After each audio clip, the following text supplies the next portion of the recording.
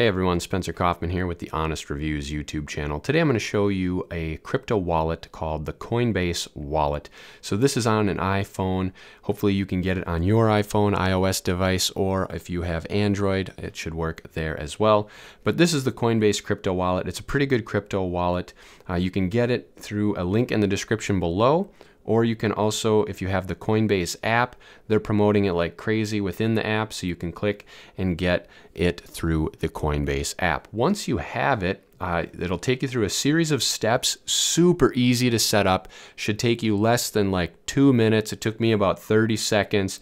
I just had to type in my name to choose my username, next, and go through it all, agree to the terms, and bam, they gave me my own username, spencerkaufman.cb.id, so that's for people to send stuff to and from or to find you, follow your friends, etc.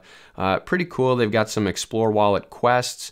I won't take you into that because, I mean, you can look at it here. You have to continue, and then it's going to ask you to deposit some other money, like Ether or whatever the network is. In this case, this is the Optimism network, which is an Ethereum coin or an Ethereum token.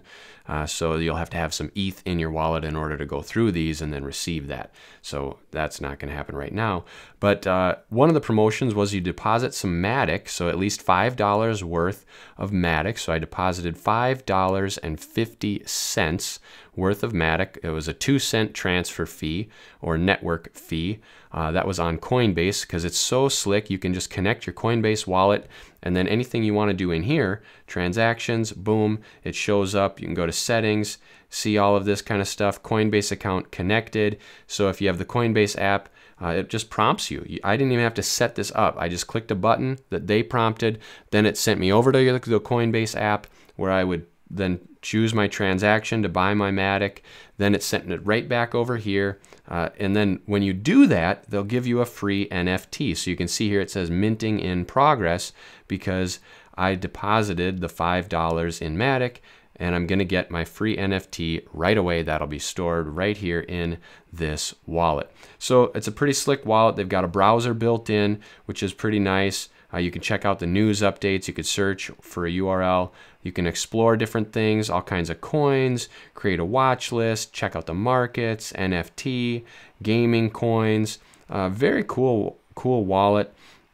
We already went through the settings and the transactions, so that's pretty much it. It's very basic. They've got the send, the receive, buy, easy, clean layout that I really like. It's a good wallet. The fees are low. If you're already on Coinbase, then I recommend the Coinbase wallet. In addition, if you want to do Coinbase Plus or Coinbase One, they call it, that's for like right now it's $39.99 a month, so $40 a month. And then you get free trading fees. So if you're going to trade a lot, it might be worth it. Do the math to figure out the trading fees.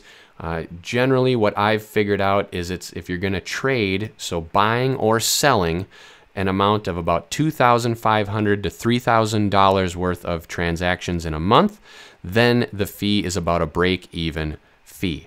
So if you're going to start buying or selling over $3,000 in crypto, then you might want to subscribe to Coinbase One to save on the fees. But overall, I really like the Coinbase wallet. If you'd like to get it or check it out, you can do so in the description below. There will be a link for you there. If you have any questions, feel free to comment below as well. Also, hit that bell icon, hit the subscribe button, and hit the like button to stay tuned to future videos. Thank you.